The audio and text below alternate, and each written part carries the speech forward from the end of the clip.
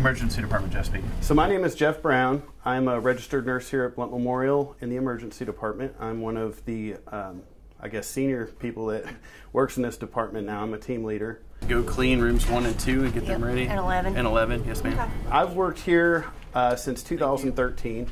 I initially started working here as a PCT, which is a patient care tech, up on 4 South.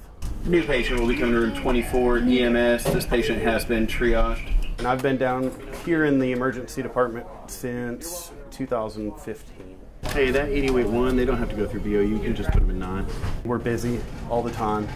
Both your IVs are 22s. As a team leader, obviously it's to help dictate the flow of patients, to make sure that your nursing staff is functioning efficiently and that we are prioritizing patient care appropriately. You could probably just go straight into room 9 with that. Anything from pediatric arrests, strokes, burns, people get cut with chainsaws, Might need a unit bed.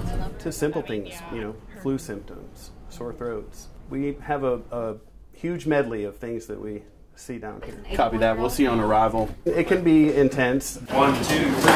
For us, it's just a normal day to come in here, so we get accustomed to seeing these things over and over again. All right, we're good.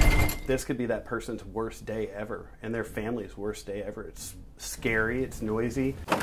This is a tough environment for our community to be in because nobody wants to be in the emergency department. If you want to go ahead and put your finger there. Everybody gets assessed. There's a nurse that waits at that triage window. So from the second they step up to the glass to check in, they're being visually assessed. So you can recognize signs of distress if somebody's clutching their chest, if they're pale, if they're diaphoretic. On a scale of 0 to 10, how bad is your pain?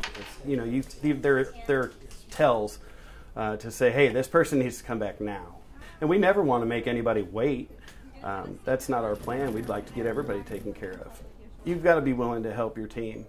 And if that means taking an extra patient or transporting your own patients because your tech is busy, you just have to be flexible and you have to be committed.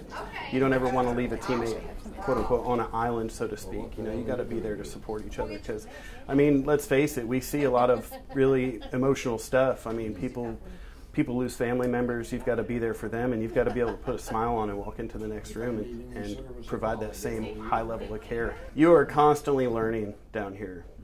You're honing your skills. If you wanted to work in the emergency department, I would just say be prepared to learn every single day. I've worked with people who've worked at many local facilities who all have told me they prefer our emergency department because of the environment, the teamwork, and just the way that our department is very cohesive with each other. Everybody jumps in to help. Honestly, I just love being a part of the community and being able to make a difference here locally.